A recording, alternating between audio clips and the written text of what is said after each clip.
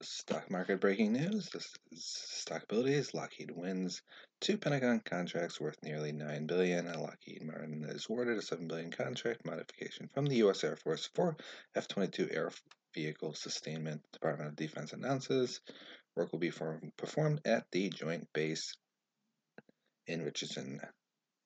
And then it goes on to the other bases as well, and as well as 6 support locations. Completion is expected by year end 2032, so it's quite a while away.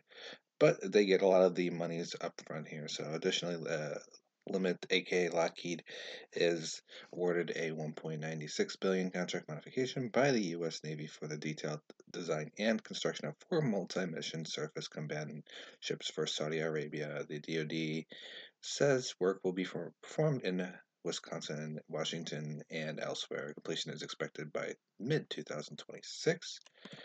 This was in the after hours, so although it did run up a good bit, you might be expecting to see a little bit more of a rise, probably a push to maybe the all-time highs here in the 392 plus range. So you might see a big jump into the end of the year. So take that and keep that in mind, and make sure to subscribe to the channel if you like more alerts just like this.